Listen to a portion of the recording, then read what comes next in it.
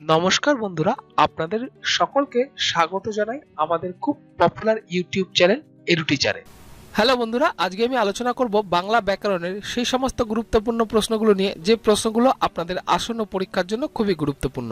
তাই আপনাদের কাছে অনুরোধ, আপনারা ভিডিওটি শেষ পর্যন্ত দেখবেন, কারণ বিশেষ আকর্ষণীয় বিষয়টি ভিডিওটি শেষে উল্লেখ করা আছে এবং তার সাথে সাথে আপনারা অবশ্যই একটি খাতা পেন নিয়ে বসবেন। খাতা পেন্সিলে আপনাদের যে প্রশ্নের উত্তরটা সঠিক হচ্ছে সেটাই রাইট চিহ্ন এবং যেটা ভুল হচ্ছে সেটাই ক্রস চিহ্ন। এইভাবে আমি আপনাদের সাথে 15টা প্রশ্ন আলোচনা করব এবং আলোচনা শেষে আমি আপনাদেরকে জিজ্ঞেস করব আপনারা কে কত মার্কস পেলেন। আপনারা আপনাদের প্রাপ্ত মার্কস অবশ্যই কমেন্ট লাইনে পোস্ট করবেন এবং পোস্ট করার সাথে সাথে যেরকম আপনারা বুঝতে পারবেন যে আপনাদের পারফরমেন্সটা কোন লেভেলে আছে আর কতটা এনহ্যান্স করতে হবে, আর আমরা বুঝতে পারবো আমাদের ভিডিওর সার্থকতা। তো মক টেস্ট পরীক্ষা দেওয়ার জন্য আশা করছি আপনারা সবাই খাতা পেন্সিল নিয়ে প্রস্তুত। শুরু করব আজকে আমাদের প্রথম প্রশ্ন দিয়ে। প্রশ্ন নাম্বার 3065 নাম্বার প্রশ্ন। আর আপনারা এর আগে যে সমস্ত প্রশ্ন নিয়ে আমরা আলোচনা করেছি সেই সমস্ত ভিডিওগুলো যদি দেখতে চান তাহলে আপনারা অবশ্যই আমাদের চ্যানেলের প্লেলিস্টে যাবেন এবং চ্যানেলের প্লেলিস্টে গিয়ে বাংলা ব্যাকরণ বলে আপনাদের একটা ফোল্ডার বানানো আছে, তার মধ্যে আপনারা যাবতীয় ভিডিওগুলো পেয়ে যাবেন। তো চলুন বন্ধুরা, আমরা আজকে আলোচনা শুরু করছি। প্রথম প্রশ্ন 3065 নম্বর প্রশ্ন। আর এই প্রশ্নে আপনাদের জিজ্ঞেস করা হয়েছে ব্যক্তিগত পত্রে বর্তমানে কোনটির ব্যবহার অবলুপ্তির পথে। তাহলে যেটি অবলুপ্তির পথে সেটি আপনাদের এখানে উল্লেখ করতে হবে। আপনারা সঠিক উত্তরটি নির্বাচন করুন আপনাদের খাতায়, আর আমরা স্ক্রিনে দেখে নেব এই কোশ্চেনের সঠিক উত্তর কোনটা। যারা এই কোশ্চেনে অ্যান্সার করছেন অপশান গ মঙ্গলসূচক শব্দ, তাদের সবার উত্তর সঠিক, তাদের সবাইকে সাধুবাদ জানাই। আর আমরা চলে আসছি পরবর্তী কোশ্চেন নাম্বার 3066 নম্বর প্রশ্নে। আবেদনপত্রে কোনটি থাকে না? তাহলে চারটে অপশানের মধ্যে যেটি থাকে না সেটি আপনাদের নির্বাচন করতে হবে। তিনটে থাকে আর যেটি থাকে না সেটা আপনারা আপনাদের খাতায় নির্বাচন করুন। আর আমরা স্ক্রিনে দেখে নেব এই কোশ্চেনের সঠিক উত্তর কোনটা। যারা এই কোশ্চেনে অ্যান্সার করছেন অপশান গ মঙ্গলোচ্চারণ, তাদের সবার উত্তর সঠিক মঙ্গলোচ্চারণ। যারা কোশ্চেনে অ্যান্সার করছেন অপশান গ, তাদের সবার উত্তর সঠিক। আর আমরা চলে আসছি পরবর্তী কোশ্চেন নাম্বার 3067 নম্বর প্রশ্নে। কোন পত্রে নাম ও স্বাক্ষর থাকা জরুরি? এটা ছিল আপনাদের হোম টাস্কের প্রশ্ন। তো চলুন দেখে নেব এই কোশ্চেনের সঠিক উত্তর কোনটা। 3067 নম্বর প্রশ্নে যারা এই কোশ্চেনে অ্যান্সার করছেন অপশান গ আবেদনপত্রে, তাদের সবার উত্তর সঠিক, তাদের সবাইকে সাধুবাদ জানাই। আর আমরা চলে আসছি পরবর্তী কোশ্চেন নাম্বার 3068 নম্বর প্রশ্ন। শহরের রাস্তাঘাট মেরামত করার উদ্দেশ্যে কার দরবারে দরখাস্ত করতে হবে? আপনাদের চারটে অপশানের মধ্যে যেটা সঠিক উত্তর বলে মনে হচ্ছে আপনারা সেটা নির্বাচন করুন। আর আমরা স্ক্রিনে দেখে নেব এই কোশ্চেনের সঠিক উত্তর কোনটা। যারা এই কোশ্চেনে অ্যান্সার করছেন অপশান ঘ পৌর কর্তৃপক্ষ, তাদের সবার উত্তর সঠিক। আর আমরা চলে আসছি পরবর্তী কোশ্চেন নাম্বার 3069 নম্বর প্রশ্নে। শহরের রাস্তাঘাট যানজট নিরসনের জন্য কার দরবারে দরখাস্ত করতে হবে? আপনারা যারা আগের কোশ্চেনটা অ্যান্সার করেছেন তাদের ক্ষেত্রে কিন্তু এই কোশ্চেনে অ্যান্সারটা করা খুবই ইজি হবে। যারা এই কোশ্চেনে অ্যান্সার করছেন অপশান ক পৌর কর্তৃপক্ষ, তাদের সবার উত্তর সঠিক। আর আমরা চলে আসছি পরবর্তী কোশ্চেন নাম্বার 3070 নম্বর প্রশ্নে। তোমার এলাকায় বকাটে মস্তানদের উপদ্রব থেকে রক্ষা পেতে কার কাছে আবেদন করতে হবে? আপনাদের চারটে অপশানের মধ্যে সঠিক উত্তর নির্বাচন করতে হবে। আপনারা সঠিক উত্তরটি নির্বাচন করুন। আর আমরা স্ক্রিনে দেখে নেব এই কোশ্চেনের সঠিক উত্তর কোনটা।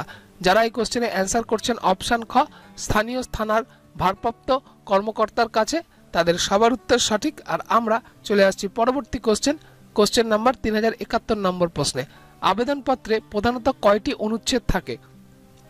আপনাদের চারটে অপশানের মধ্যে যে উত্তরটা সঠিক সেটা আপনারা নির্বাচন করুন। আর আমরা স্ক্রিনে দেখে নেব এই কোশ্চেনের সঠিক উত্তর কোনটা। যারা এই কোশ্চেনে অ্যান্সার করছেন অপশান খ দুটি, তাদের সবার উত্তর সঠিক। আর আমরা চলে আসছি পরবর্তী কোশ্চেন নাম্বার 3072 নম্বর প্রশ্নে। দরখাস্তের প্রারম্ভে বেশিরভাগ ক্ষেত্রে কোনটির ব্যবহার হয়? আপনাদের চারটে অপশানের মধ্যে যেটির ব্যবহার হয় সেটা আপনারা নির্বাচন করুন। আর আমরা স্ক্রিনে দেখে নেব এই কোশ্চেনের সঠিক উত্তর কোনটি। যারা এই কোশ্চেনে অ্যান্সার করছেন অপশান খ বরাবর, তাদের সবার উত্তর সঠিক। আর আমরা চলে আসছি পরবর্তী কোশ্চেন নাম্বার 3037 নম্বর প্রশ্নে 3073 নম্বর প্রশ্নে। দরখাস্তে প্রারম্ভের বেশিরভাগ ক্ষেত্রে কোনটির ব্যবহৃত হয়? তাহলে আপনাদের চারটে অপশানের মধ্যে যেটি ব্যবহৃত হয় আপনারা সেটা নির্বাচন করুন। আর আমরা স্ক্রিনে দেখে নেব এই কোশ্চেনের সঠিক উত্তর কোনটা। যারা এই কোশ্চেনে অ্যান্সার চুজ করছেন অপশান খ বরাবর, তাদের সবার উত্তর সঠিক। আর আমরা চলে আসছি পরবর্তী কোশ্চেন নাম্বার 3074 নম্বর প্রশ্নে। প্রধান শিক্ষকের নিকট ছুটির আবেদন করলে একে কোন ধরনের পত্র বলবো? আপনাদের চারটে অপশনের মধ্যে যেটা সঠিক উত্তর বলে মনে হচ্ছে আপনারা সেটা নির্বাচন করুন, আর আমরা স্ক্রিনে দেখে নেব এই কোশ্চেনের সঠিক উত্তর কোনটা। যারা এই কোশ্চেনে অ্যান্সার করছেন অপশন খ আবেদনপত্র, তাদের সবার উত্তর সঠিক। আর আমরা চলে আসছি পরবর্তী কোশ্চেন নাম্বার 3075 নম্বর প্রশ্নে। প্রধান শিক্ষকের নিকট লিখিত আবেদনপত্রের সঠিক সম্বোধন কোনটি? আপনাদের যেটা সঠিক সম্বোধন বলে মনে হচ্ছে সেটা আপনারা নির্বাচন করুন, আর আমরা স্ক্রিনে দেখে নেব এই কোশ্চেনের সঠিক উত্তর কোনটি। তা যারা এই কোশ্চেনে অ্যান্সার উল্লেখ করছেন অপশন ঘ মাননীয়, তাদের সবার উত্তর সঠিক। আর আমরা চলে আসছি পরবর্তী কোশ্চেন নাম্বার 3076 নম্বর প্রশ্নে। প্রধান শিক্ষকের নিকট বেতন মওকুফের আবেদন করতে গেলে সম্বোধন কি লিখতে হয়? আপনারা চারটে অপশনের মধ্যে যেটা সঠিক উত্তর আপনারা সেটা নির্বাচন করুন, আর আমরা স্ক্রিনে দেখে নেব এই কোশ্চেনের সঠিক উত্তর কোনটি। 3076 নম্বর প্রশ্নে যারা উত্তর করেছেন অপশন ক স্যার অবলিক জনাব, তাদের সবার উত্তর সঠিক। আর আমরা চলে আসছি পরবর্তী কোশ্চেন নাম্বার 3077 নম্বর প্রশ্নে। মাতার নিকট পুত্রের পত্রে কি সম্বোধন করতে হয়? আপনাদের চারটে অপশনের মধ্যে যে উত্তরটা সঠিক সেটা আপনারা নির্বাচন করুন, আর আমরা আজকে দেখে নেব এই কোশ্চেনের সঠিক উত্তর কোনটি। যারা এই কোশ্চেনে অ্যান্সার উল্লেখ করছেন অপশন ক প্রিয় আম্মাজান, তাদের সবার উত্তর সঠিক। আর আমরা চলে আসছি পরবর্তী কোশ্চেন নাম্বার 3078 নম্বর প্রশ্নে।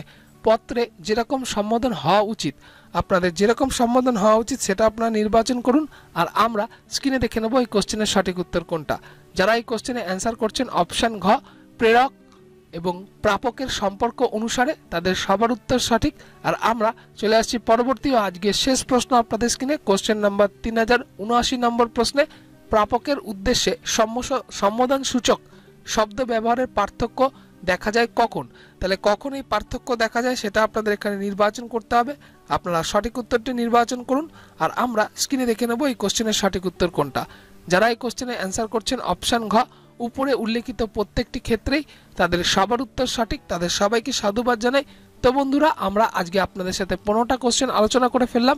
আপনারা সবাই একে একে কে কত মার্কস পেলেন সেই মার্কসটা আপনারা সবাই একে একে পোস্ট করুন। মার্কস পোস্টের মাধ্যমে যেরকম আপনারা জানতে পারবেন যে আপনাদের পারফরমেন্সটা কোন লেভেলে আছে আর কতটা এনহ্যান্স করতে হবে, আর আমরা বুঝতে পারবো আমাদের ভিডিওর সার্থকতা।